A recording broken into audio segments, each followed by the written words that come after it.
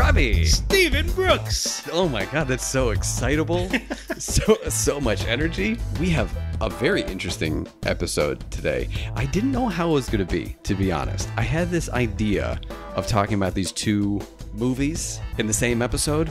I think it went pretty well. Yeah, they're kind of the polar opposite of each other, but also not. Yeah, it's like you go far enough around the circle and just come right back to where you started. Yeah, because you might see this banner and go, what? Those two together? How are they going to explain this?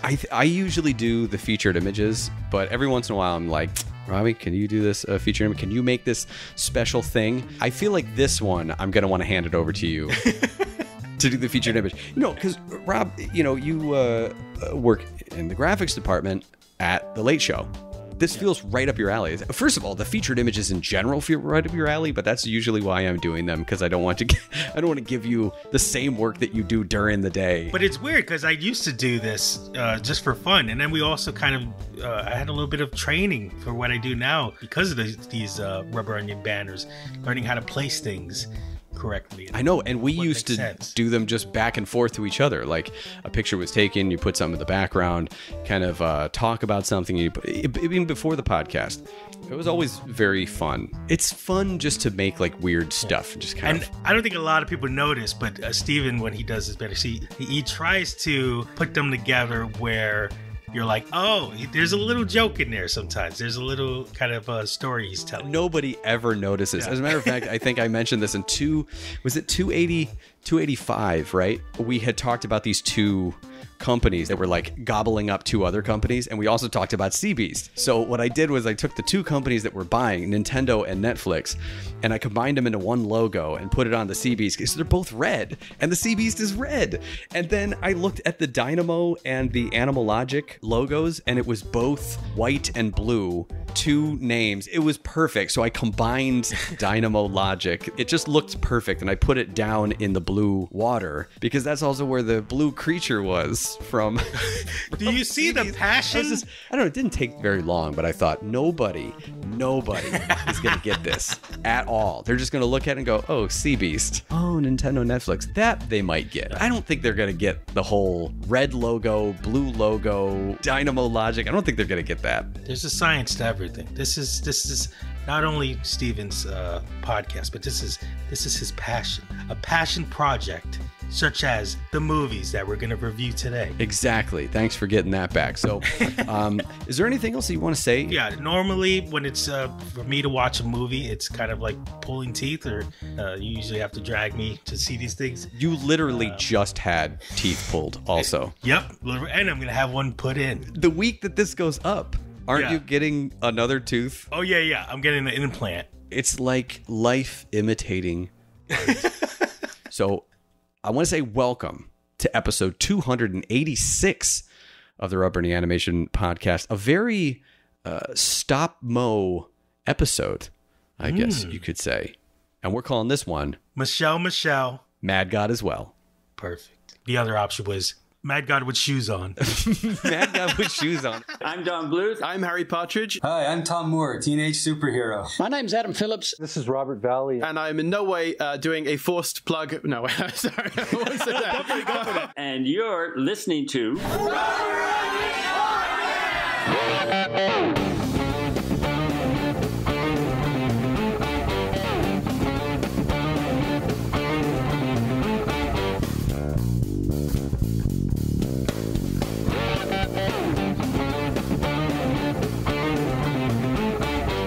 Sounds like a tongue twister, and you've had the most problem with this. Let's say Marcel the Shell with shoes on 3 times. Marcel the Shell with shoes on. Marcel the Shell with shoes on. Marcel the Shell with shoes on. Wow, your third one was right. 3 times the charm.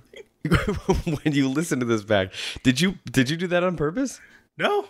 Your third one, at least to what I heard, maybe it was a trick of my ear, but yeah, the third one you said right. So we'll already have talked about the premise in this episode in the intro, but we're going to talk about these two movies that could not be more different from one another, but they are similar in some ways. It's a weird I just kind of want to, yes, let's list some of these off. First, they're both, I would say, passion projects. They're both independently pursued. They both started as shorts, stop motion focused shorts, as a matter of fact. And they're both kind of terrifying in some ways. I mean, I guess. I mean, that is kind of where the split happens a little bit, is in Marcel the Shell is more emotional and Mad God is more visceral. Abstract, maybe. Marcel the Shell has a narrative. Mad God does not. I mean, I won't say it does. It has vignettes.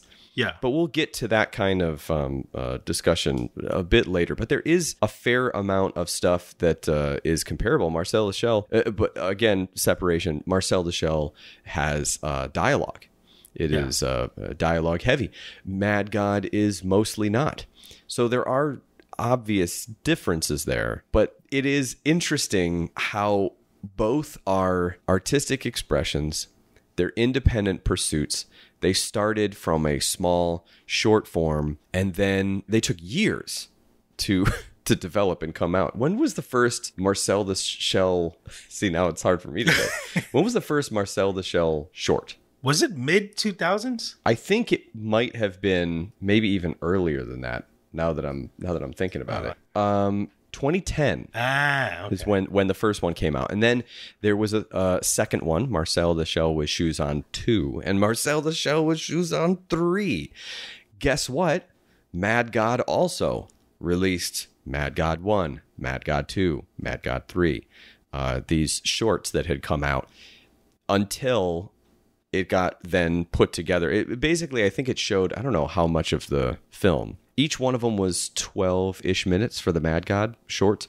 So you're thinking basically half. It's like half the movie, I guess, right? Because the movie was 85 minutes. And then it develops into this overall thing. And Marcel the Shell retains a lot of those shorts, but then it expands on things as well. So there's another connection, is the way that they had 3 shorts. Which I didn't Except know Mad about. God was like 30 years separated from the original idea of Mad God. But when it started kicking off, I think he released the first short in 2014. That's not too far off from Marcel the Shell timeline. There's a whole kind of difference as far as like production wise, but I will say, I when I tell Leanne about this, because Leanne wanted to see it, but she didn't know the full title, and she thought that you were suggesting we watch it with shoes on. You have to watch Marcel the Shell with shoes on, and I thought she was joking. I thought she was like, "Of course." I mean, yeah. Why would we? I mean, why should we wear shoes though? And I laughed, and she was like, "No, I'm being serious."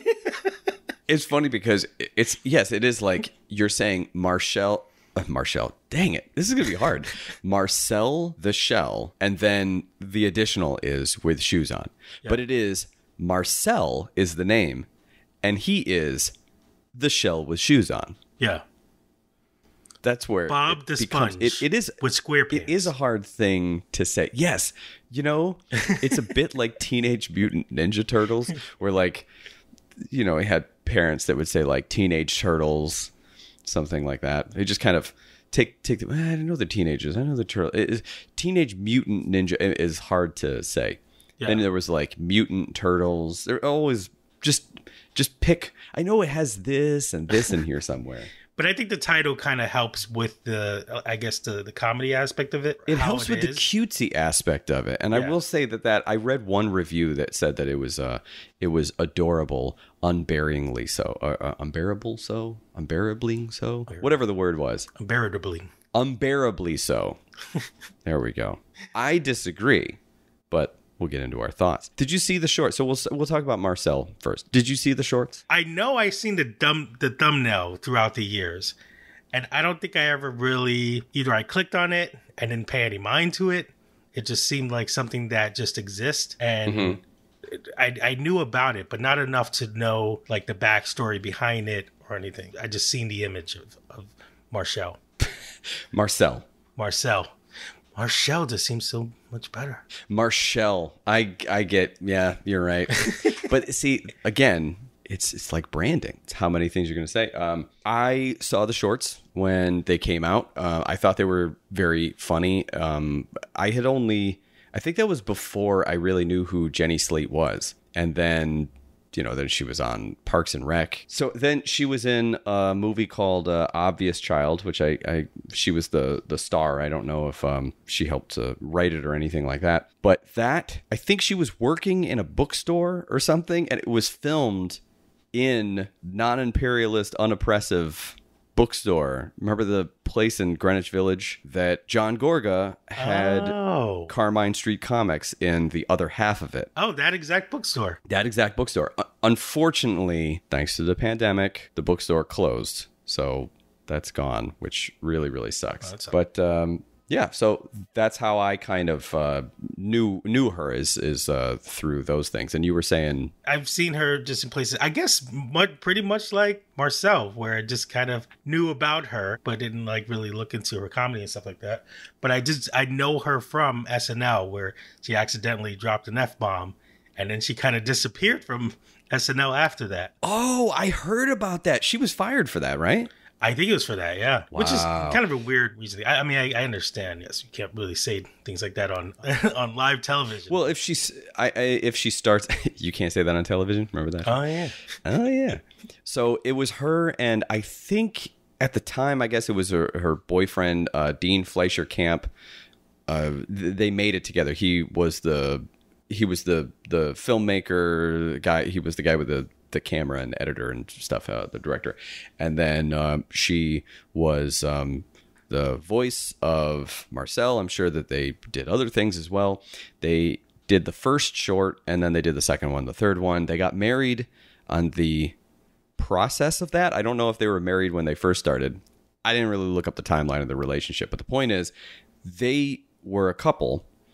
They got married, but they split before this movie started, before they were making the movie. So when they started making the movie, there were all these interviews that were like, hey, what's it like working with your ex-husband? And they're like, it's fine. Like we wouldn't do it if it was going to be a problem.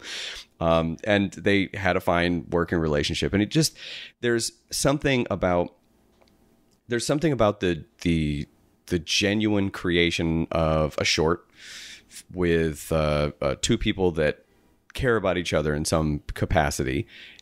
They split up, and then they come back together to do a longer form version. There's a lot of heart behind the movie, and I feel like maybe some of that behind the scenes emotion, I don't know if it ever came into it, or how it goes into the writing, or how it goes into the editing, but there was a lot of heavy emotional feelings in the movie that I can't help but think maybe were helped by the history behind the camera.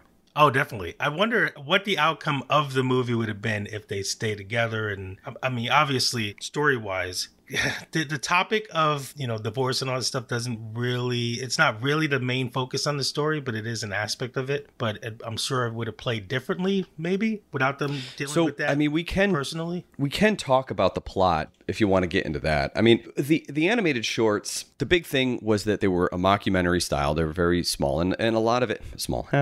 It was very small in scope. It was basically just a documentary filmmaker who, Marcel was very happy, like, hey, you want to see how I do this? You want to see how I do this? And just kind of showed you around his world. It was very, very cute. Yeah. And in this one, smartly so, they start out by doing that. This it's an Airbnb, so it's not the same story. It's not a complete continuation of the shorts. It's like a spiritual sequel. It slightly changes the origin story, but I don't think anyone's really going to care, because I think a lot of people like you, even if they saw it, they might not remember where is Marcel and how did this thing start and all that. All they remember is they remember how cute he was and all the little things that he did. And so they start out that way, where there is a documentary filmmaker who is staying at an Airbnb, and he sees Marshall. Oh my goodness, Marcel. This is going to be really difficult. I would say it's a drinking game, but please don't do that. Marcel sees it as a very interesting subject matter and just starts filming. And so the first part, I'd say the first third, is all kind of that stuff from the short. It's, you know, you want to see how I do this? You want to see how I do this? Introducing you to his world. And you get introduced to his grandmother, right? And I did not know who played his grandmother, but immediately I went, that's Isabella Rossellini. Yeah. She has such a distinct voice. And if you know anything about her career, she, voice work wise, and I guess now, but she has moved very gracefully into the nice grandmother voice, which is like not how I think about Isabella Rossellini. That whole beginning part I thought was a really good way to ground the film in the shorts. And I'm just going to say that it is a reveal, I guess, that they give, but I'm not going to call this a spoiler because it's so obvious that he has split up from his girlfriend, and that's why he's in the Airbnb. And the guy who's filming it is actually Dean, the filmmaker. Yeah. Felt like it gave that extra, and I couldn't imitating help life? but think that. Yes, a little bit. And I got to imagine that they did that on purpose, you know, that's a bit of, you know, this is, you dive yourself into something, in some sort of subject, this mockumentary, but this documentary that he was doing allowed him to focus on someone else. And it's a great foundation for the emotional emotional value. Well, the emotional basis of I was his gonna say arc. baggage. The emotional basis of his arc, where he doesn't want to talk about himself. He doesn't want to talk about his own issues. He's like, no, you tell me about you. And Marcel is constantly asking questions. He's like, don't ask questions to me. I'm just the documentary. I'm just the camera. Don't ask questions to me. But through that, it becomes very cute. You actually get this bond between Marcel and Dean. And because Dean is behind the camera mostly, it's Marcel and you. And it's very good the way that it pulls you into that. You definitely needed that relationship with it, because it couldn't hold up with just focusing on Marcel alone, you know? Marcel's very cute, but Marcel needs someone else to... Yeah, and his kind of curiosity of dragging questions out of Dean, and Dean just trying to kind of like, let's focus more on you. I love stuff like it kind of reminded me of Creature Comforts, those shorts, you know? Yeah, I thought the first part was really good, but when we start to have a turn in that second act, it does say in the plot, you know, Marcel is kind of talking about wanting to find more like him, right? So they're going to release these mini documentaries up on the internet and get some attention and see if anyone knows of more shells like him and can get some information. And it's this double-edged sword. The popularity comes with, you know, not anything helpful, right? It's just a lot of people who are coming to the house. Oh, that's the house. You remember when you went to Las I was Vegas thinking of that exact thing. I was like, these people are monsters. And then remembering, not maybe like 5 weeks ago, I was in front of the very famous Simpsons house that gone wrong. So it's good because, again, that's another part that really brought you into the shorts, because it's almost like the shorts that you were watching are the shorts that they uploaded, right? Yeah. They had uploaded a few. I didn't count them. I didn't see if they uploaded 3, but I would figure the thought that goes into it, maybe they would have uploaded a few of them. And then it's the last act that turns it into something kind of new. But it does feel like the movie, it's this meta plot where they take a little bit of real life behind the camera, behind the scenes, you know, the popularity of Marcel, the relationship of Dean, and work it into the narrative of the story and give it a conclusion, whatever conclusion they want. I thought it was very smart. It was very good. And hey, Meta is in. This was released by A24. I always say A24 is they either make your favorite movies or your most hated movies. Yeah, they take a lot of risks with their work. They do. This is probably the friendliest thing I've seen from them. As far as I'm more used to their horror movies. I mean, I guess so, but Everything Everywhere All at Once was also, I thought, very. Oh yeah, that's from there. Yeah. And here we get into a little bit more of the crossover. The animation director of Marcel the Shell, we had talked about, I think it was last week actually, where Kirsten Lepore is the animation director of this and did some visual effects on Everything Everywhere All at Once. The other thing that I would point out is that we also said last time that the Chiodo brothers worked on this. And I just kind of feel like, I don't know, there's kind of a theme going on of eras, like different eras of stop motion. We're going to get to talk about Phil Tippett in a bit. You have the Chiodo brothers, and you got Kirsten Lepore that's coming in. And Kirsten has a very particular style with her stop motion. I think we had listed off things before that she had worked on. I had mentioned Bottle, the Bad Jubies Adventure Time episode, that stop motion episode.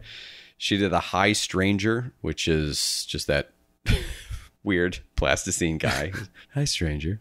Really kind of just staring at you in the camera with a big shiny butt. It took the internet by storm. And then Marcel the Shell with shoes on. And the reason we even brought her up last time was because she's directing the entire 5-episode short series of I Am Groot up on Disney Plus.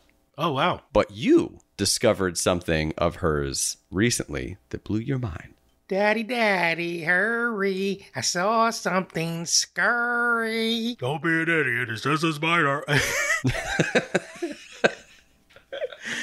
Oh, that's something that we should also mention. The spider, Lucas, right? Lucas the spider. I don't know. It's the tarantula guy. Oh, that's a YouTube kind of character as well, right? I don't think it's actually him. I don't really know the foundation of Lucas, but there was some cute spiders that were in the back there. Yeah. Anyway, I just thought that was funny. That Now, going into this, did you kind of have a loose idea of what you thought it would be about? Because I was expecting road trip, trying to find, not like a big grand, like they go to a bar and have a bar fight or anything, but just like, I thought it was going to be kind of like taking the shell out from the home, which they kind of do a little bit. But I thought the rest of the movie was going to be focusing on traveling around, trying to find Marcel's Shell family. Yeah, I don't think I don't think I had an idea about what it was going to be. And because it was based off an animated short, really all I was expecting was just, kind of cute vignettes. Not really anything that had a good story structure to it. Definitely not anything that would emotionally move me, because that's what it felt like when I was watching. I felt like, wow, I'm feeling something here. I'm feeling something pretty intense for these characters. It's of course a little manipulative, but the best part about the manipulation is that it lets you see it coming, and it does something not as manipulative as you might see in a Pixar movie. It actually is like, come on, man, you know what's coming. Yeah. Let's do this together. That's what it felt like. It felt like every time you knew something was coming, the film kind of held your hand as it like walked you over to this thing to like deal with it together. It didn't feel like it was like, what's coming, but you don't know when it's going to happen. Yeah, I guess in a way that's slap slap you in the face. Because I feel like that's what Pixar does sometimes. It's like just for maximum. Does it make you feel bad? Does it make you feel bad? What if I told you this? Does that make you feel worse? Does it make you want to cry? Does it make you want to cry, baby? That's what it felt like when you watch some Pixar movies. I guess which doesn't work with me, because it's like, yeah, they did it in a way, I guess, where like adults will kind of lead children into heavy topics that they did in the movie. Yeah, a little bit. It's a bit therapeutic, I'd say. And I had brought this up. I've been telling everyone to go watch it because it's, like I said, with everything that's going on now, rights being taken away, the future being a complete question mark. Who knows? Everything's terrible. New diseases. But yes, yeah, we got a constitutional right that's been ripped away. We got 2 pandemics. We were talking recently. You can go on the CDC website. You know, you're looking for immunizations, right? If you need to get a shot or another booster shot, or looking for the next one that's coming up in the fall for the next COVID vaccine, and you go to the CDC website looking for like pandemic vaccines, and there's a drop down menu. You can pick either COVID or monkeypox. It's like there's a drop down menu for pick your pandemic. It's a really depressing time right now. So going to see Marcel the Shell with shoes on, both in person and the title of the movie, it felt good. It felt like not a let's distract ourselves, but the story actually takes hard themes and confronts it head on in a very mature way, and basically just says like it's okay to feel these things. It's okay to okay to have the moment to cry about it. It's okay to ask for help. You know, all these things. It just felt very necessary right now, I guess is what I'm saying. It was nice, yeah. I mean, I will say it is pretty predictable about where everything's going, but I guess it doesn't really necessarily need to be complicated. It's not necessary to get tricked into thinking, oh, I thought one thing was going to happen and then the other thing happened. Exactly. It's less of a roller coaster ride and more of, it's an experience. I felt like, I don't know, how did you feel about it? Because when I came out of it, I felt better. So I went with my mom, my nephews and niece. And originally I was just not too excited about seeing it. I passed by movie posters for Nope, and I was like, oh, I wish I was seeing that right now instead. But watching it, I do take back what I had said while watching it. I was like, well, this could have just been streamed. I don't know if it needs to be a theater experience. But then I started thinking, like, why doesn't it need to be? You know, like, you should have something like this in theaters as well. And plus, I feel like I know, as much as I enjoyed it, I wouldn't be as focused as I am sitting there, as well as my family. They had to watch the whole thing. No one could get up and do other things or stare at their phone or whatever like that. So it kind of allowed them to kind of really get into the story. And my mom, she's still talking about this movie days later. Really? Yeah, every time I call her, I have to call her every single day.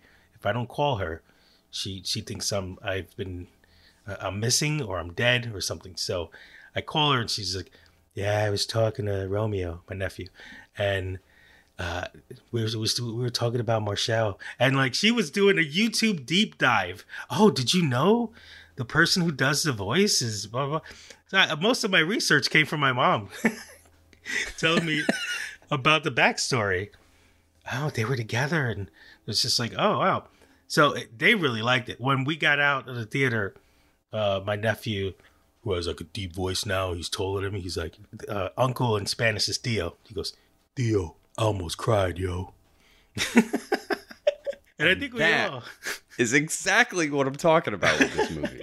Yeah, and it is a weird thing. You do get a little. There is a part where you're inside yourself saying, "Are you really crying from a googly-eyed shell?" Yes, I am. That's exactly. So when you said it is a bit predictable, that's what I'm saying about it not being. It's like anti-manipulative. Is it doesn't. It's also like it's not like you can't see what's coming, and there's not twists really. I mean, there's developments, but that's what's so good about it is that that's not the point. The point is this is what life is. This is, even a lot of times you can see what's coming, and even if you can see what's coming, even if you know what's you have to deal with it. And there are some unexpected things that happen, but for moviegoers, obviously you'll see it and go like, okay, I know where this is going. But it's a very solid foundation. It's a very solid structure. for the movie, and the way it's done is very good. I think that we should probably talk about the visuals now, because the other part of it is the way it's shot is very good, right? There's because it's documentary style, it's also very, very small, so it's this kind of macro photography. And you would think that what they would do is, I think we talked about this, that you thought that it was CG replicating stop motion. Yeah. So you'd think that's what kind of they would do. And I'm sure that there's some visual effects stuff that goes in there. There always is to some extent, but it is stop motion, and it is that small. They didn't do things like make a much bigger shell and put it on a sized up set. I mean, they did basically. They recreate these sets, these close-up sets, whenever they have to be in an environment, so they can kind of control it. My thought would be stuff like plants. I mean, I read some things. I didn't really see a lot of behind-the-scenes footage, but I think anything like plants or something that is alive that might change in color, position throughout the day, or from one day to the next. They want to control that, and they want to set design certain things, like if they have to be inside a drawer or on top of a dresser or on a windowsill or something. You want to recreate that set so you can have you can control the lighting, and you can control the ability for your stop motion animators to get in and out of these spots, so they can, animate the characters. Yeah, that makes sense. But then the shells, I mean, it really was small. I think the original Marcel the Shell was actually a shell, but in this one, obviously, you have to have multiple different shells. You can't just use the same one, and everyone knows that with stop motion. There's always like multiple different versions of a puppet, and when you're filming it up close that much, you can't. Also, it would be terrible to like base your entire movie off of one shell. They essentially needed to. I think they 3D scanned it. I don't know if they built it. But All right, we're ready for our next shot. Where is it? Where is it? Movie's canceled. Sorry.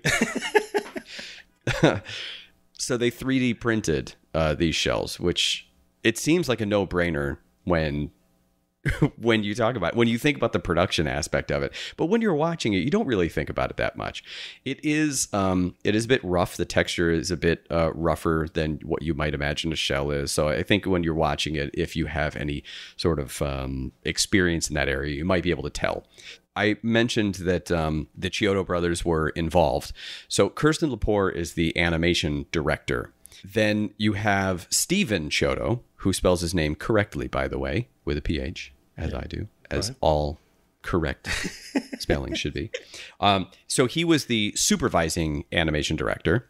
And then his brother Edward is the animation producer.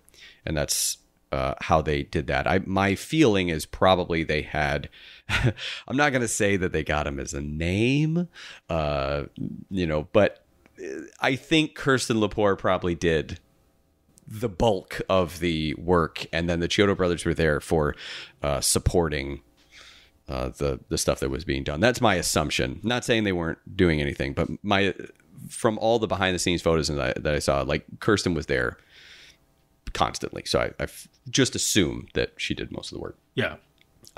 So I'm not really sure what the Chiodo brothers did, but having legends like that on set, ready to pick their brain or help out with the production and assist in the production of the movie, I think it really made it look. It all came together very good. The cinematography was good. The live action stuff was very good. The look of it, the processing was very good.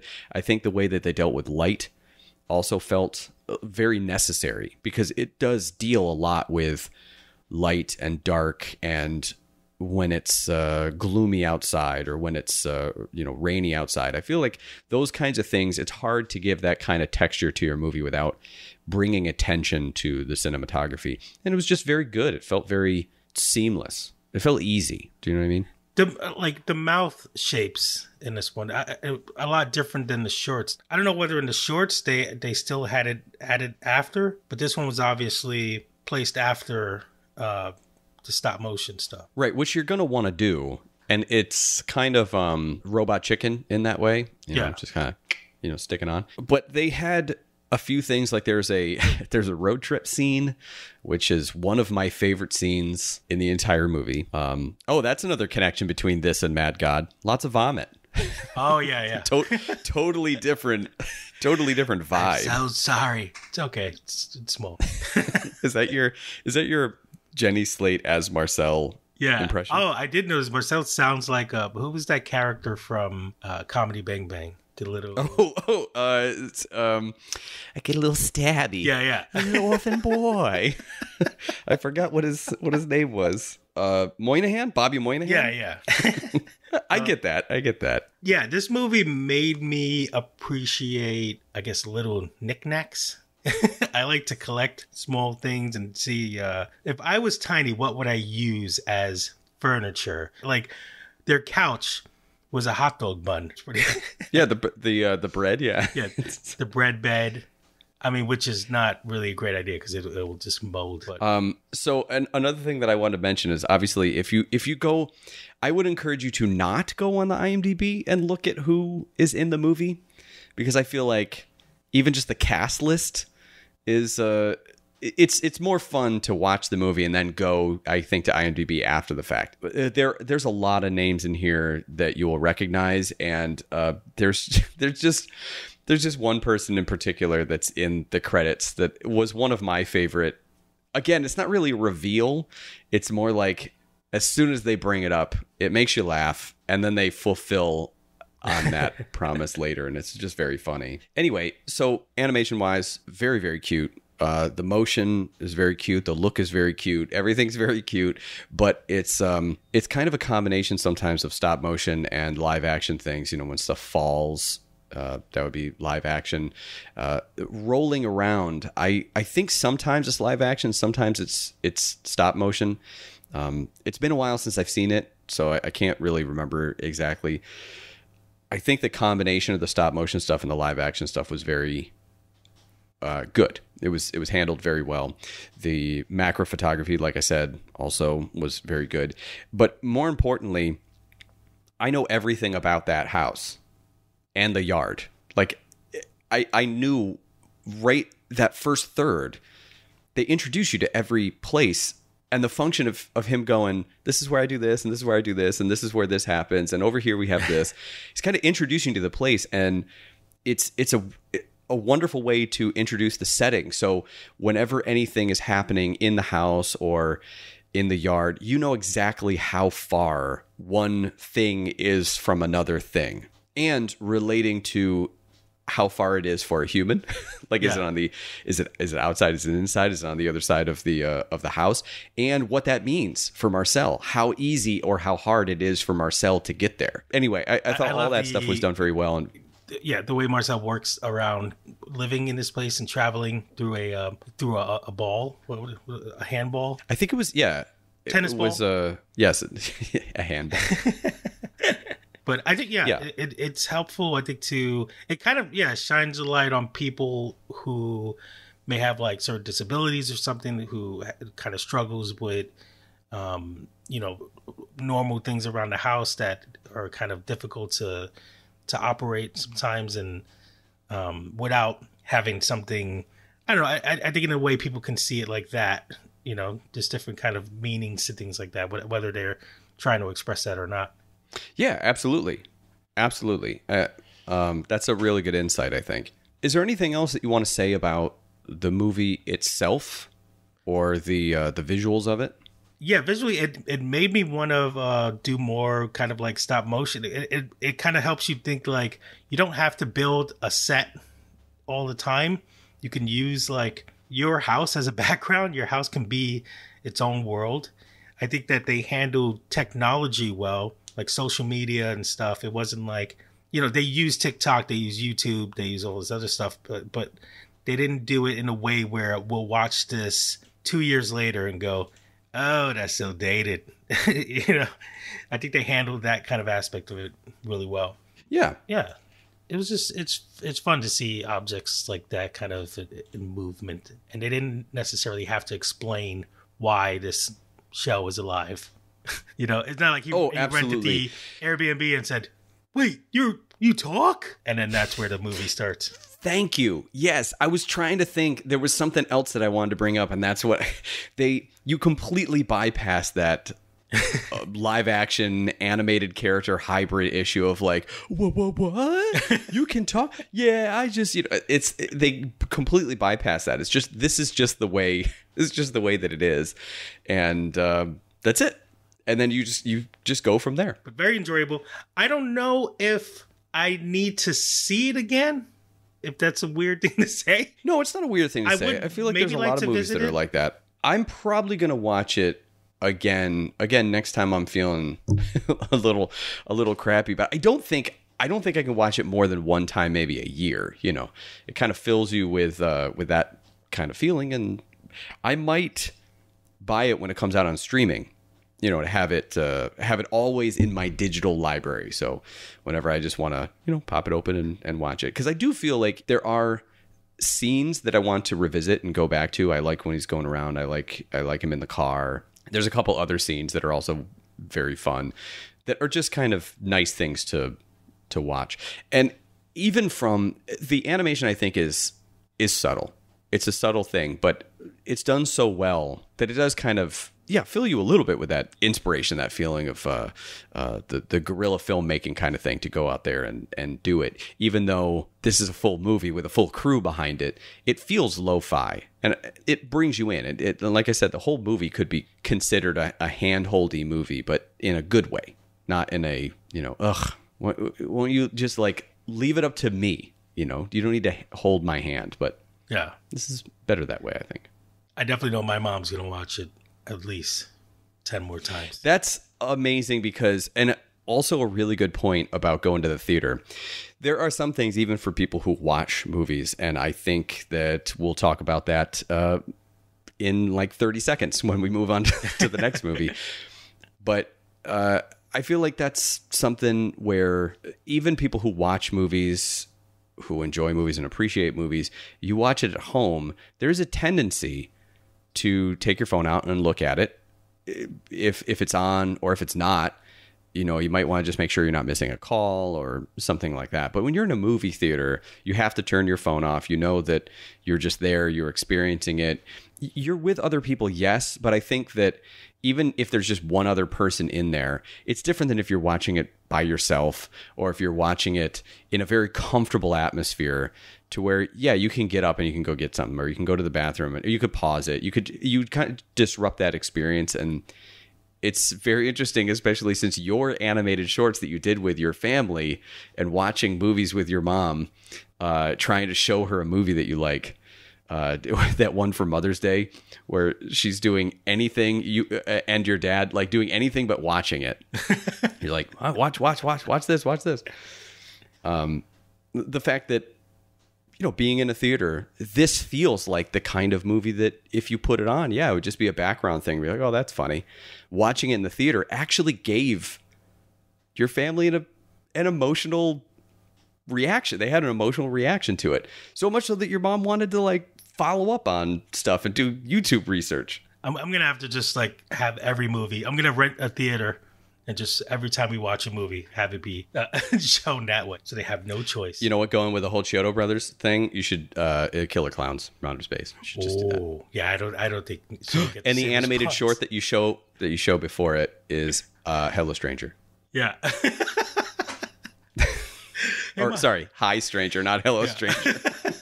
It's the proper version. Hey, Mom, you like the show so much? Check this out. Hello, Stranger.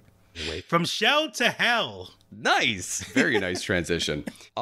Mad God. Okay, we've talked about something that makes you feel very good, makes you feel very positive. To now this movie. I want to start by reading off a couple things here that I had written down. Did I say in the beginning stop motion and live action? Did I say that was a comparison between? I think Marcel you just said stop motion. God? But yeah. Oh, okay. It's another link. It's stop motion and live action. But I wanted to start with this. We got some visual stuff that I wrote down. Vomit. excrement, pus, eyeballs, deformations, similar looks between different features. And what I mean is like a hand that looks like a foot, or a knee bent forward versus bent backwards. At one point during the movie, and I'm not kidding, I thought what I was looking at was the front of the creature. And then I was like, wait, is that the butt? And then some stuff comes out of what I thought was the mouth, but it could be the anus, and I could not figure out what it was. Perfect example of where we are with this movie. This list, I think, perfectly encapsulates the feeling of Mad God. But you're right, it's just a trip through hell. Yeah, I was trying to describe this in the best way as possible, and I figured like Damien, the child of Satan's toy box. It's just a world of madness. It's the world under Sid's bed in Toy Story. Yeah. It's just a bunch of, and I want to say that I think, okay, just like Marcel, and again, this is why we're talking about both of these, because the more that I thought about it, the more I thought there's some weird similarities between these movies that I keep, even as we're discussing, I keep discovering more of them. There was a response to Marcel the Shell that we said. There was the unbearably cute kind of thing where, yeah, that's the point. That's exactly why it's there. And if you didn't appreciate it, you didn't get it, then you didn't get it. Most people did. Some people didn't. Like, I don't know, there's that thing on, I think it was the Washington Post that said that. So Mad God is another side of this. There's no real dialogue. There's some talking in there, but it's not what you expect. Anyway, Yeah. Point is, Mad God is this visceral experience. It's kind of vignettes. It's like you start out doing one thing and then you get pulled over into this other thing and it's a completely different world. And you're like, are we still telling the same story? Just abandon that from the get-go. In the beginning, you'll see the start of one story and then there's kind of a conclusion, I guess, to that.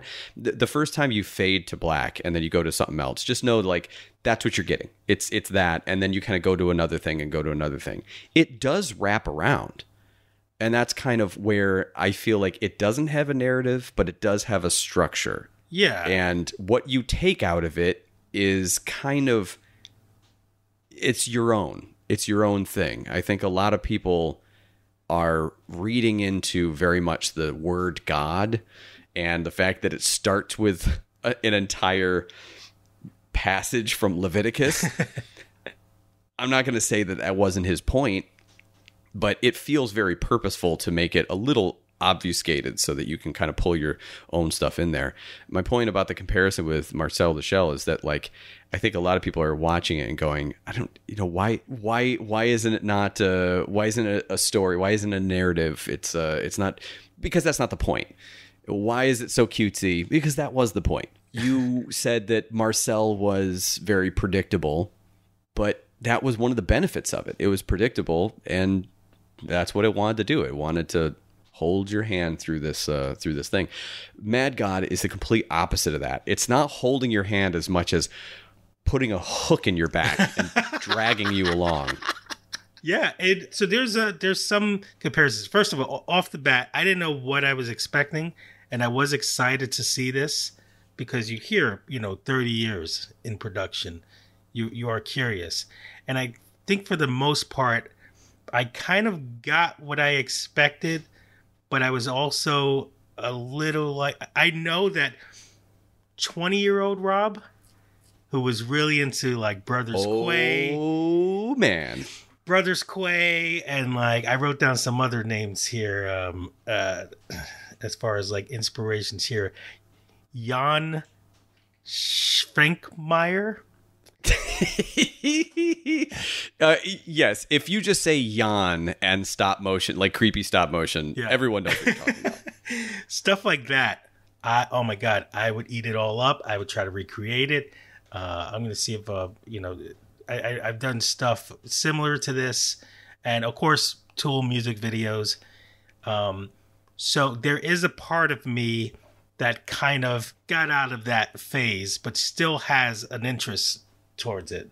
And watching this, I was almost a little disappointed in myself more than the film itself, because I know that 20-year-old Rob would have worshipped this movie. But watching it now, I was sitting alongside of with Leanne. The guy took 30 years to make this. She couldn't give it 30 seconds without... Well, okay, I will say, yes, there is something about the... Okay, did you show her the trailer at all before? No. Okay, I think she's not the audience for this. Oh, yeah, definitely not. But what I'm interested in is you are definitely the audience for this. Now, you are also very susceptible to influence from the person you are watching it with, as we have said many times. So do you think showing that... me, Yeah, you showing me some stand up that you're like, oh yeah, I love this guy, and then we watch it, and I don't even crack a smile, and it makes you so awkward, and you're like, I don't know, I ruined it for you. I feel like maybe that had something to do with it. If she it's someone that you care about sitting right next to you on the couch. You're sitting down to watch this thing, and it kind of pulls you out of the moment. You can't. I feel like if you had watched this on your own, you might have a different reaction. I suppose. Yeah, I guess because there were some moments where I just started laughing because it was so obscure and just and weird, and you just see these guys getting electrocuted, and liquid is just pouring out of their butts, and I just start laughing because it just seemed like I was putting Leanne through some kind of test or something. Like, you want to marry me now? You happy you married me? I was gonna say you're already married, yeah. So that Any regrets? That ship has sailed. But no, I do honestly think, though, even if I watched it alone, I would have been a little conflicted. Because it's not really a movie I think that you can rate, because it just feels like this is something, since it's a passion project and how long he worked on it, it almost feels like someone showing you a picture of their child or something like that, and you just go okay, well, let's actually talk about that, because I feel like that's really more of a marketing thing, that it took 30 years to make. It didn't take 30 years to make. The way that happened was... well, let's talk about Phil Tippett first, right? Phil Tippett, if you don't know about Phil Tippett, we talk about him as a stop motion legend. Let me just give you some of his credits here. As far as in his visual effects, do you remember? Well, I'll start with Star Wars, because everyone knows Star Wars. All right. The AT-AT walkers and all that stop motion that you saw, that was Phil Tippett. And he pioneered this type of stop motion called go motion, which very simply described when you are taking a still image of something that is in motion. Obviously, there is no blur to it, right? Go motion, what it does is the idea is essentially with each one of those shots, you are adding a bit of movement into it. You're adding a bit of blur into the thing that is supposed to be moving. There's a whole series behind it. There's a whole thing. I encourage you to go read about it and look it up. It's all very interesting. Not very easy to describe on a podcast, I think. So let's just start with that. So he does a lot of stop motion stuff, a lot of miniature stuff. Piranha. If you saw Piranha, wonderful little creatures in tanks and things, all very fun. Dragon Slayer. I don't know if you saw that, but there's amazing visual effects in that, and he worked on that. Temple of Doom. He did a lot of stuff with ILM, so he was always kind of a consultant throughout all of ILM stuff. That will lead us up to things later. There was, if you remember Howard the Duck, that whole transformation scene that was in there was great. Ewok Adventure, very similar. Lots of stop motion. I'm trying to go in order here. The Golden Child, RoboCop, Willow. Then you get up to 1990 with RoboCop 2. And after RoboCop 2 is when he thought of Mad God, and he started making Mad God. So about 1990. And he did make this stuff on his own. That's where the passion project started. Okay, so that was 1990. He did RoboCop 3 in 1993. So notice there's a bit of a gap there. And then Jurassic Park. I think everyone kind of knows the story behind that, but if you haven't seen it, you should, the Movies That Made Us documentary up on Netflix has a whole little bit about this portion. But basically anything you read or see about Jurassic Park, you'll see this. And on the DVDs, specials, you could see the stop motion tests that were done. There was a whole thing with the raptors. The raptors in this stop motion test originally had like lizard-like tongues where they were kind of, like snakes, Yeah. They were walking around. They did that. And then there was a stop motion. I think they did a stop motion T-Rex. But Phil Tippett was doing all that. That was the original idea, is they were going to use stop motion go motion for Jurassic Park. And then ILM, small group at ILM. Remember, he did a lot of work with them.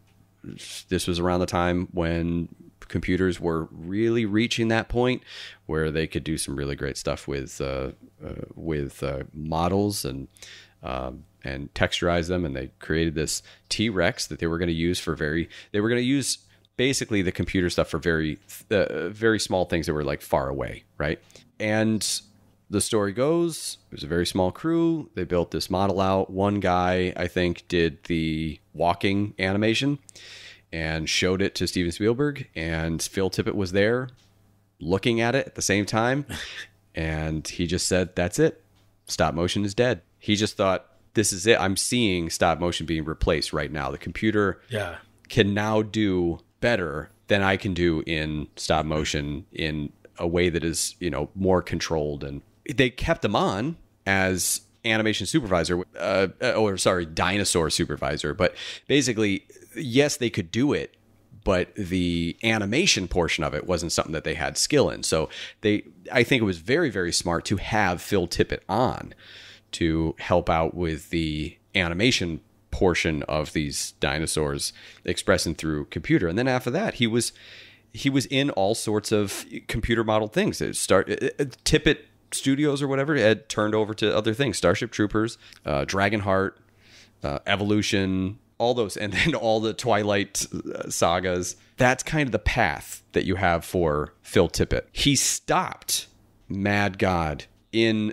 1993-ish, probably somewhere around 1992, when he was working on Jurassic Park, when he saw that thing on computers and he was like, stop motion is dead.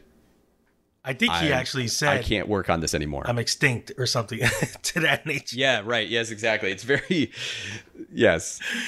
I don't know if that's apocryphal, or I have heard him actually say that.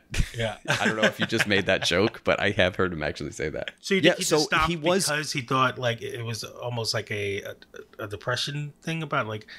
It wasn't a depression. It was just like, well, nobody's going to buy this. Like stop motion is... Computers are not going to be that thing. And by the time that I finish this, nobody's going to want to buy it. And so and maybe it was a little bit of depression, but I think it was a little bit more like, oh God, I need to change. He adapted his career over to computer. So his entire thing was going to stop motion. He's like, oh no, we have to go with the times, and moved it over to computer modeled animation, which is a very, very smart thing to do. And that's why his company's still around and still doing things. But he dropped it. He had this passion project for Mad God and just eliminated it. So he started it in around 1990-ish and then stopped it around 1993-ish. And he was working on it on his own in between other projects and things. So he didn't get super far. It wasn't until somewhere in the 2010s that people at his company, I think, saw the footage that he had made and was like, Phil, you got to do this. You got to like keep this going. And they encouraged him to do it. And so that's when he went back to it. I think they released the first short before they did the Kickstarter, but then they ended up doing the Kickstarter, trying to raise like tens of thousands of dollars, ended up raising somewhere in the $100,000 range in order to finish the film. And they had released 2 more shorts as part of, I think, that process, and then finished the film. It's crazy. I don't remember the shorts being released. Like, did you watch them when they were? I watched the first one. I think we actually talked about it on the podcast, like when it was first released. Oh, wow. Okay. But the point is, yes, it's took him 30 years to make, meaning that he started it back in 1990, but that doesn't mean that he was working on it all that time. And even now, when it came up to the 2010s, he wasn't working on it 100% of the time. It was a lot of students and interns and things that had come to work at the studio. They worked on it on like weekends, on Saturdays, to put in a shot or two to get some experience. And that's kind of how the thing was built. It was like, well, this is a passion project and we'll do this in between the stuff that we're actually getting paid for. And the Kickstarter, I think, was the way that Kickstarter should be used, which is just to get it over the finish line. Yeah. You got to put in that work up front. And then like, this is just to kind of get us someplace. Because there's a lot of stuff about how do you get distribution? How do you. And I think Shudder is the perfect place for it. I don't know if we mentioned that, but we've mentioned it multiple times on the show. Shudder is owned by AMC. It's a exclusively horror themed streaming service, and it's a perfect place for it. Oh, I love when you turn on Shudder. Dum dum dum dum. Immediately puts you in the mood. Not a sponsor. And it's also great every time you open it up. Yeah, every time you open it up, it has I think it starts with Slashix. It has that channel that's just playing movies. Like, you don't even have to choose anything. You literally just turn it on, and it's like turning on a channel. Yeah. And then if you don't want that, you can go to whatever the featured is. So you can go to like. Yeah. I hope this paves the way of more horror animation on that platform. Well, I wanted to talk about that. I just wanted to mention a bit about Phil Tippett and his career and the way that you get here.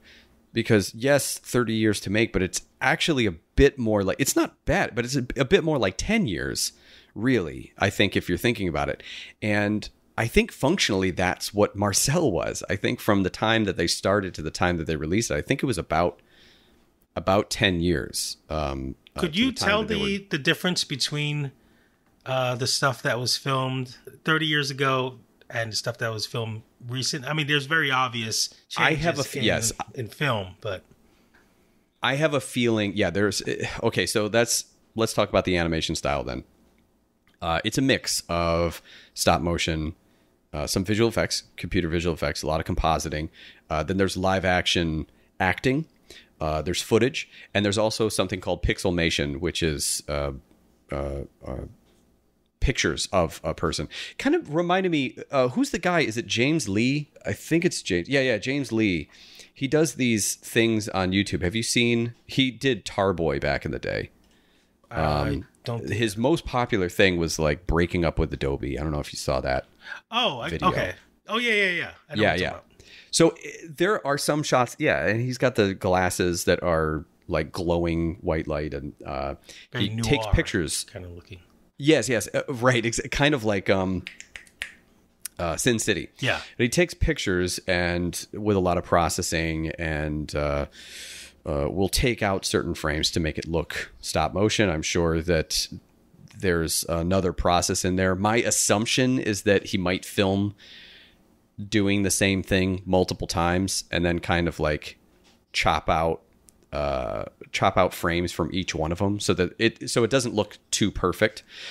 But anyway, there's a thing called pixelmation, which if you ever saw those old YouTube videos of someone like they jump up in the air and they look like they're sitting and they take a picture, and then they walk forward a foot and then jump in the air and look like they're sitting. Oh yeah. And you put all those together and it looks like they're floating, sitting. That's pixelmation.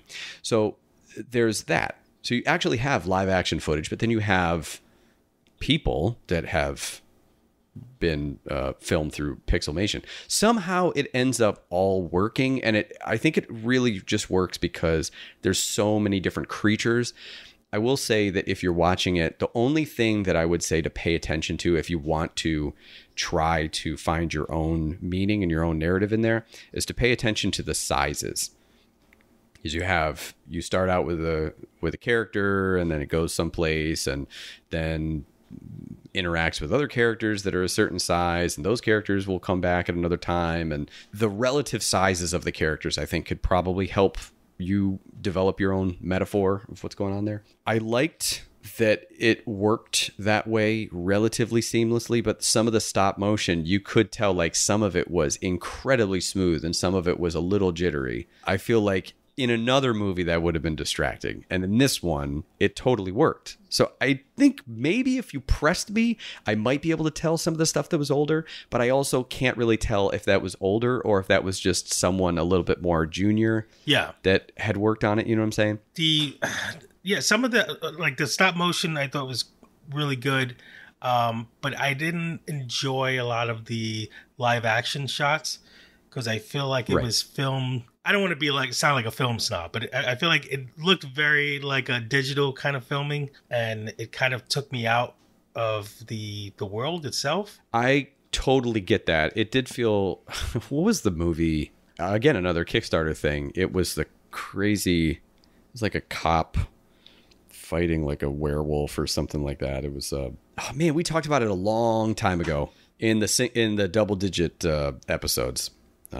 Anyway, yeah, it's filmed and it's composited in, and yeah, it feels a little bit different. There was that one scene where the guy is reaching into a body and he's pulling out all these like coins and pearls and all sorts of things, gooey things, and you have that either filmed at 24 frames and then brought down to 12, or it was done in Pixelmation. I have a feeling it was filmed and then like the frame rate was adjusted. That stuff felt like it worked maybe a little bit more than the stuff that was just straight up full frame live action. Yeah. That being said, this is my point about the pay attention to the size differentials of the characters, because not all live action characters are the same size. And I feel like that texturally can help you out a little bit about which one's which. There's definitely like a difference between some of the live action shots, but it also animation wise, some of it looked like Nightmare Before Christmas, and some of it was Rankin Bass. There's so many things in here that I've done myself that I felt like the zooming in on an eyeball and having an eyeball kind of like and the eyeball move around, some teeth and stuff. There is some direct, like, also very Brothers Quay. Yeah, there's some direct channeling. I wonder if what his inspiration was to like go there, because I know like a lot of the stuff he does is creature work and stuff, but stuff like focusing on little, just kind of weird. It just seemed like weird pockets of different things, a different. Well, I think that was also a tonally thing. You know, I wrote down some other things here. There was parasites, cellular replication, surgery, endoscopy. There, just things. It feels like a vision board of unsettling things. It's just like what things might bother you, and yeah, sure, one of them would be a close-up eyeball, or more importantly, seeing too much of an eyeball. Yeah, so I think that's another thing where you can see an eye moving around, but I think the thing that makes it really unsettling is if you see too much of the curvature of the eyeball. If you just see too much of the roundedness, it's like, it feels like the skin is pulled back or the eyeball is sticking out a little too far. You know what I mean? You're just seeing too much of the ball itself. It's just kind of weird. I don't know if you're familiar with, I wrote down another name that's going to be hard to pronounce. Hieronymus Bosch paintings. But yeah. But oh yeah, of course. It reminded me of kind of walking into one of those paintings. Different layers of hell. And story-wise, I think that it is kind of linked together with that one character. The name of the character is the assassin, I think people were saying. Oh, yes. Yeah.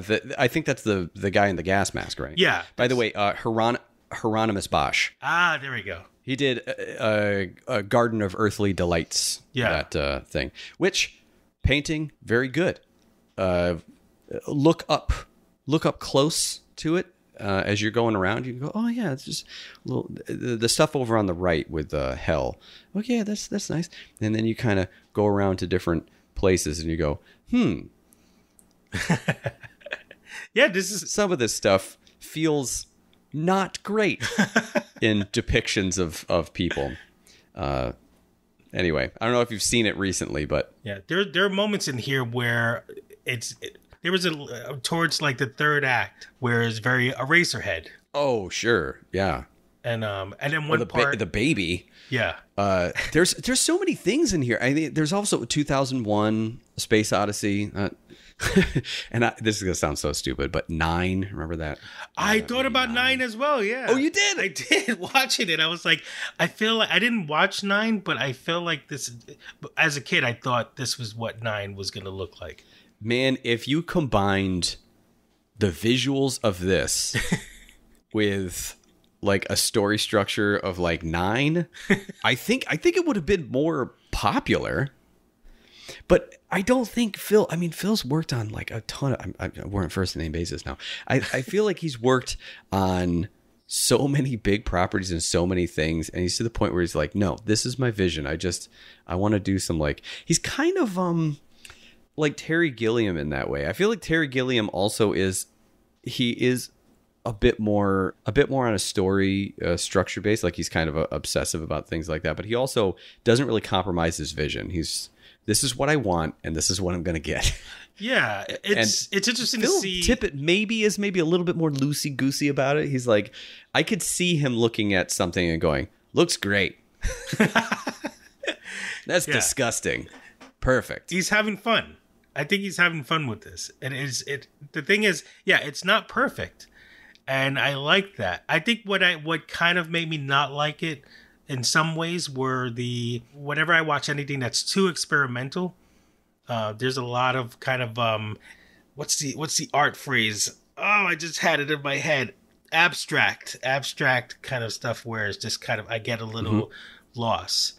But some of the worlds I really like because I feel like for me it doesn't seem like this big world. It still feels like I know it's in a studio on a table. Feels like you're on the set, and it doesn't feel like. You know what I also got a little bit is like Boxhead and Roundhead kind of world development where there was just a lot of when you go to a new place, it's just seeing little vignettes of this thing's gross over here and this thing's gross over here and this thing's it's most of the movie is passing by things being squished or destroyed or tortured or something like that. Yes, you're in a haunted house.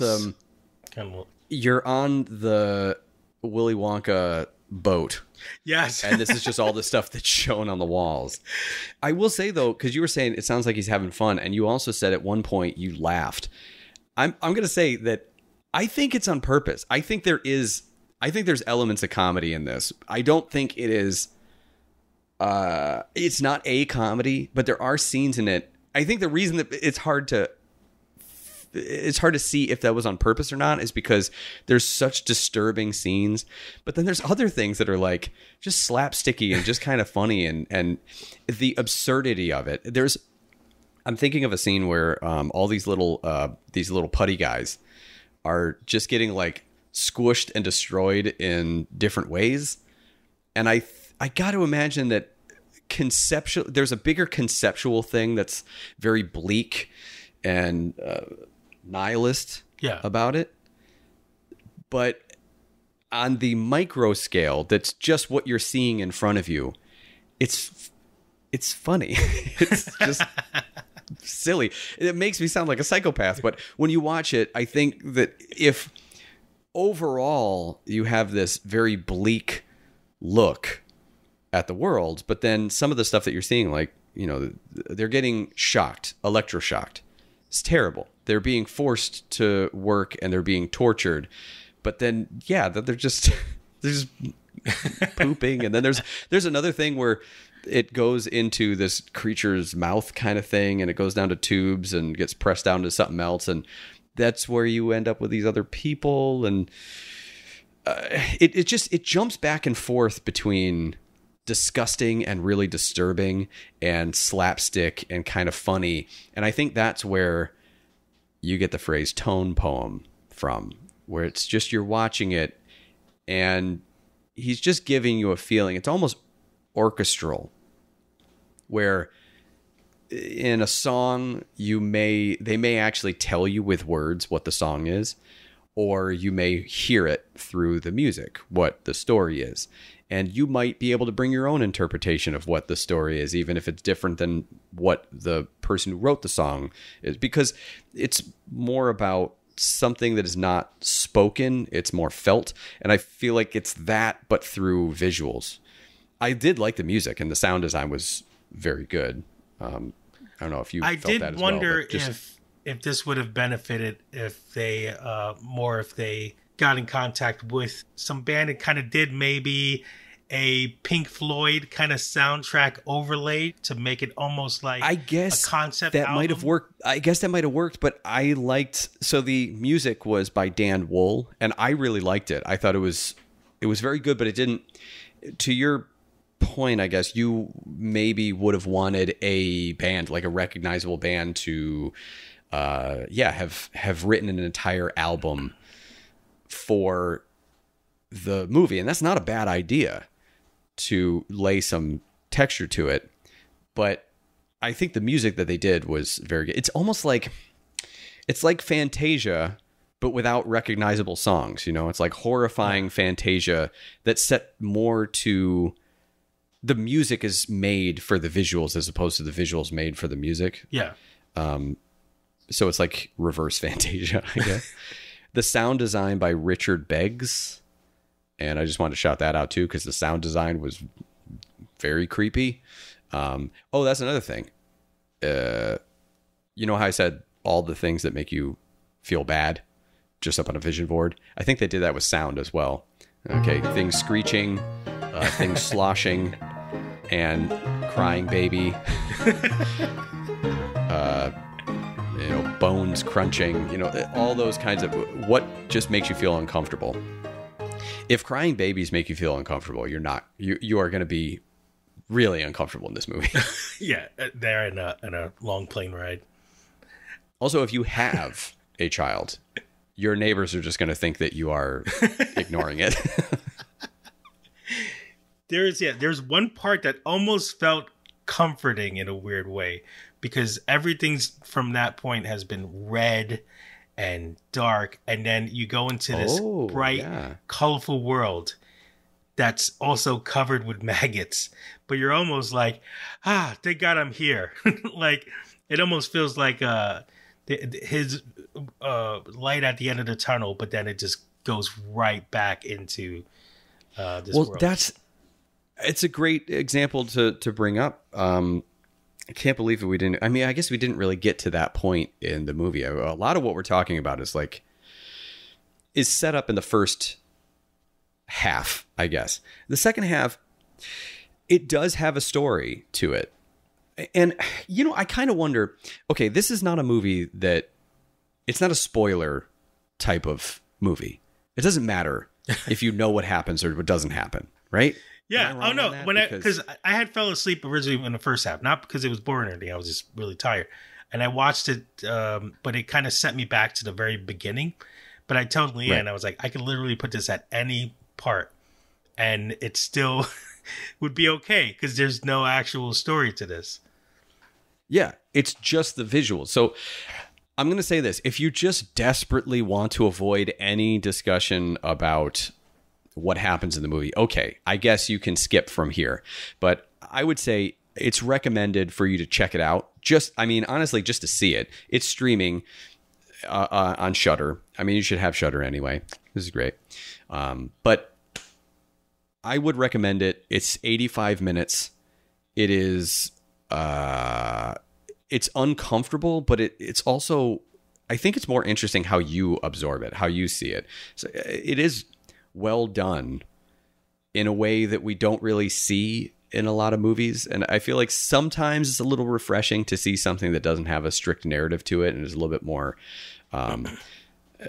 you want the challenge of reading into it yourself a little bit. There's no wrong reading to it, I think. That's kind of the point of it. And even the term mad God, I feel like even if he has a point to it, it could be an angry God or it could be a crazy God. And God could be an actual God, or it could be, the God of life, whatever, life as a singular entity. Because in that thing, when you kind of go down, it's going down to this microcosm. It's very beautiful. It's very pretty. And that's what I mean about seeing different levels and different sizes of different things, because there's a particular character that looks through like a magnifying glass to see this thing, right? Yeah. It was a magnifying glass, not a telescope, right? Yeah, I think it was a magnifying glass. See, this is my point, is that even my recollection of it is still a little hard, but it's more about the feeling that it gave you. So let's do our best to run through. Let's do this now. Maybe I'll put some music to this. Let's try to wrap this up by talking a little bit about what happens from point A to point B. Okay, right? We start, there's a big mountain. Yeah. There's some lightning. There's an encroaching black cloud kind of thing. And what happens? The scripture comes up, rises up. And you're reading it, and it's all about how God does these. I'm gonna rip you apart. Yeah. It's like it's like Macho Man Randy Savage if he was God. I'm gonna tear you to pieces. I'm gonna strew your. That's Yosemite Sam. Yeah.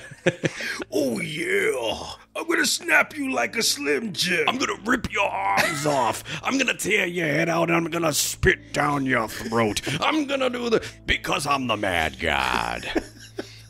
Good wrestler It's name. an excerpt from Leviticus.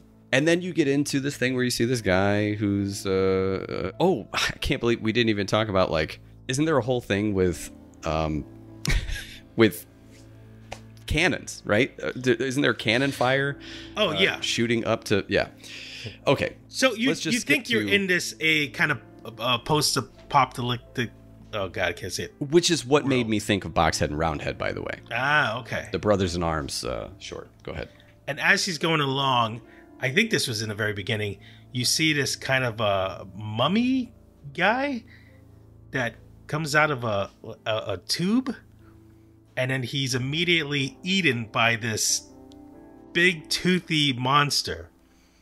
And this is like a bedtime story to horrify children before bed. And then it kind of just leads on from there. You do have like this almost tour guide. It's a gas mask like soldier guy that's going around. He's the one that we call the assassin. Yeah. You don't really know what's going on. He's looking at a map, and the map is falling to pieces. Every time he opens it up, it's falling apart. And he's passing all of these creatures, all of these things that are destroying each other, that are eating each other. He's as he descends lower and lower into this planet, I guess. When he gets down to the bottom, he plants a bomb, and he goes to set it off, and then here comes this creature, grabs him, takes him away. Is the bomb gonna go off? It ticks down to like 1 second, and then just ticks back again. And it just keeps going back and forth around that 1 second. Never goes off, Yeah. right? That's the first, like, third, I guess. You consider that like a short. Then we find out that he was taken to, right, this place where this guy does these surgeries, and he's ripping people apart to spelunk into their guts and try to find something, right? Yeah. And he has like an assistant with him, and at some point he removes a baby from a corpse. And Worm baby. a worm baby. It's just this hairy worm with teeth. And I think It's like a glowworm from Nightmare. and then like I guess the nurse takes it over. God, Yep. it's so weird. I'm trying to like piece everything together. Piece it all together. But like the movie, it's just like a hodgepodge, that's whatever you say, of just like A hodgepodge. I do Hodgepodge. like the podge hodge though. Yes. So then, even before that, we should say that there was like an old silhouette play thing that was done where it's this audience that is watching this surgery thing happen, and laughter. yeah, which was so unsettling to see that. Yes. It was kind of bizarre. That might be one of the more unsettling things because it's so understated. It all happens in silhouette. And then, so the baby gets taken, and here comes a pandemic doctor thing with the big crow's mask, right? Yeah. A big raven mask. Takes the baby and floats away. And that scene is very interesting. It's very kind of silent. You have this big long trucking shot where it's kind of taking it off into this place where these bricks are parting. Oh, it looks yeah. like death. Yeah. And then we have this other scene. We're introduced to this completely different character. Character? Sure. That is this... They called him in the credits the Alchemist, I think. He has this big tumor on his head. And I don't remember what he's doing, but he's got these two giant creatures with like cages on their head that they're doing something, and he's not happy with them. And so he flips a switch and they get electrocuted. And that's where the electrocution poop comes from. Okay, yeah, okay. For some, this is later on, I guess, because I was remembering the two battling creatures that were very yes. atomically Oh, sorry. correct. Yes, yeah. I'm sorry, but that's the thing is that those two creatures, I think those are the ones, right? Aren't they?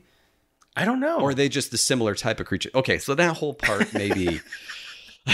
Maybe I'm starting to forget a little bit of it, but then he is going to this different place. You find out that this guy's trying to do something. He's trying to get some stuff. He's trying to make something, right? He's kind of doing this little research.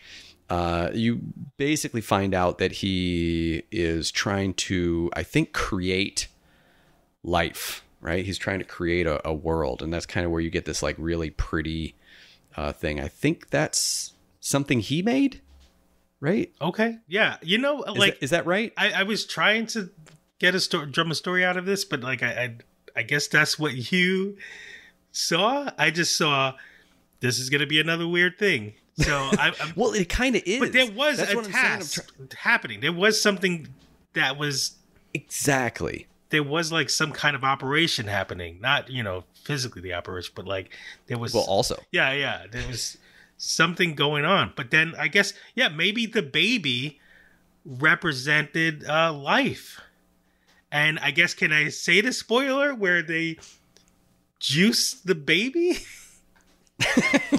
Okay, so this is the thing is that sure we're in spoilers. We told people to they destroy the baby and turn it into like dust, right? And so you have I think it was a liquid. Oh, was it liquid? It was a liquid that I formed. thought it was like sparkly, glittery dust that he like then. It was a liquid that formed into like a silver brick. Yes. But then they turned that into dust, and that is what the pandemic doctor guy throws into space or something. So this pandemic doctor guy with the alchemist guy, they kind of combine forces, I guess. And with the final piece of the puzzle, this baby, they like destroy it and then throw this dust across the sky, and you get this, Big Bang thing that's happening. A bunch of vignettes. I've been using the word vignette a lot, but these a bunch of visuals that get strewn together. There's planets. There's a spaceship that flies by, and it's very clearly like a Big Bang. It's the creation of a universe, right? And there's the 2001, by the way, also because there's there's this almost Matrix babies. Well, no, what I meant is the 2000.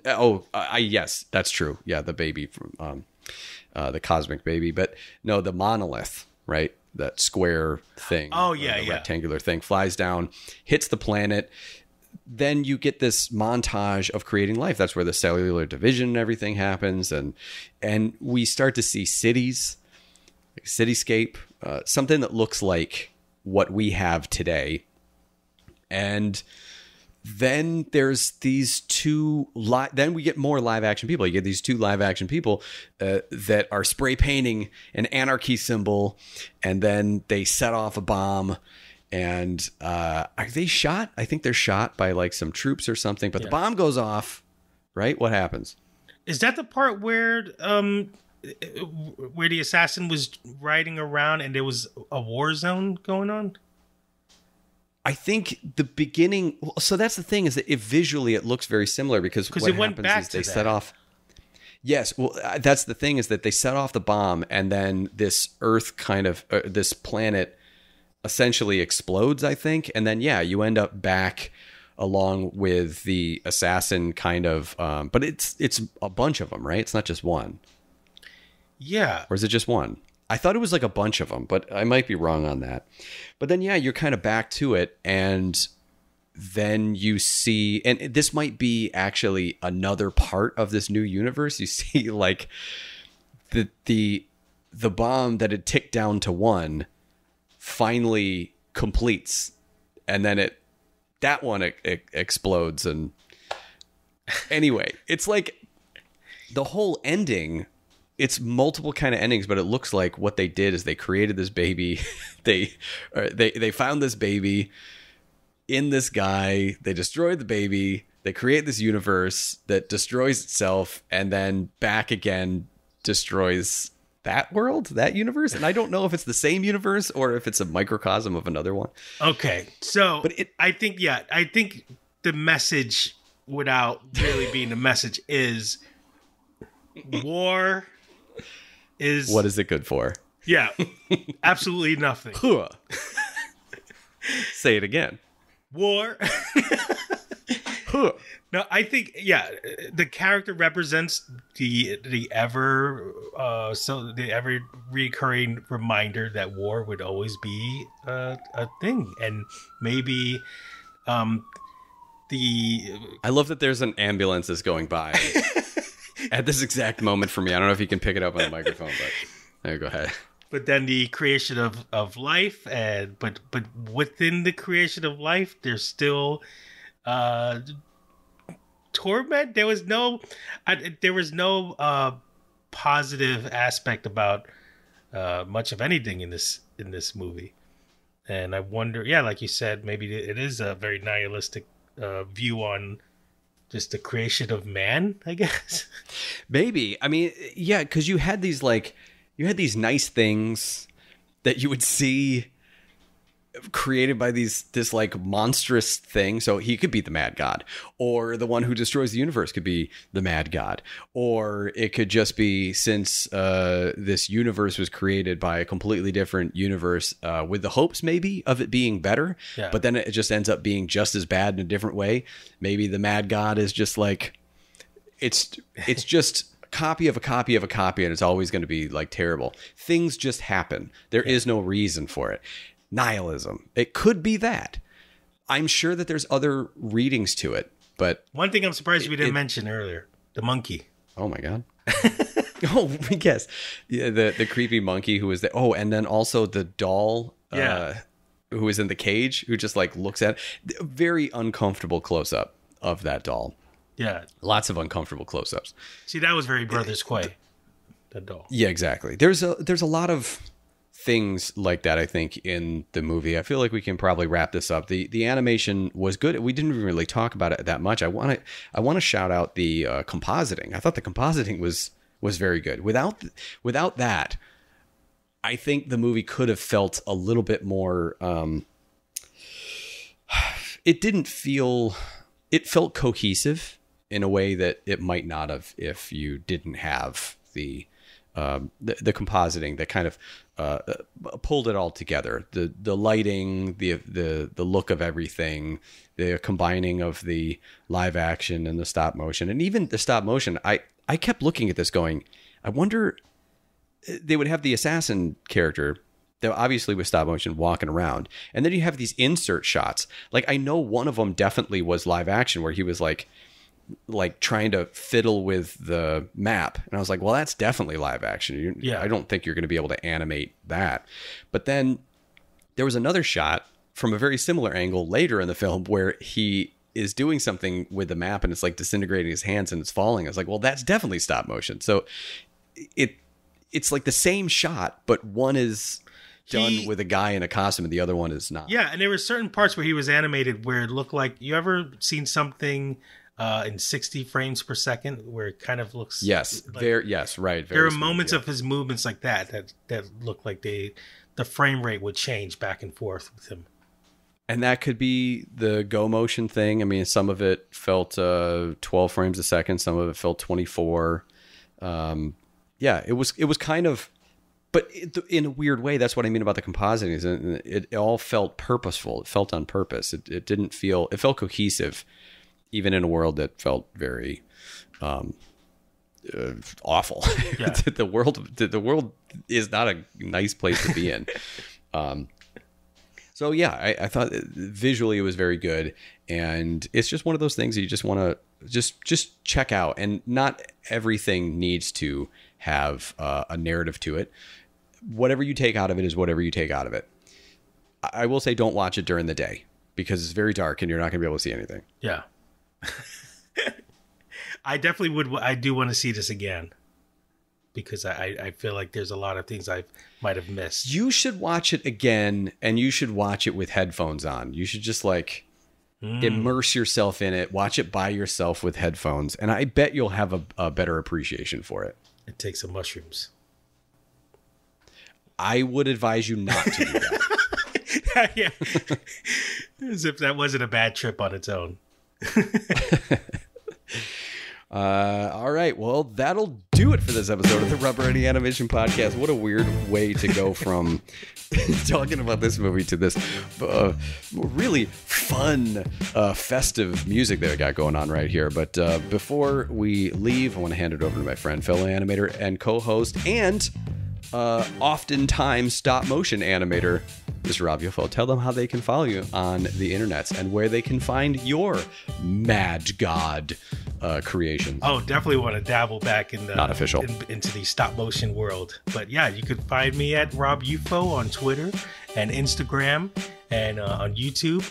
And that's about it. And other things. I guess TikTok as well. I got a lot of mixed media stuff, much like Mad God. Stephen Brooks, how So about... this thing, do you not want to say the thing that you're just about to release? Oh, Because yeah. you will have released a special animated short. Why don't you tell them? You might know it from his... Also post-apocalyptic kind of crazy world. That is Perfect. also Go. disgusting as well.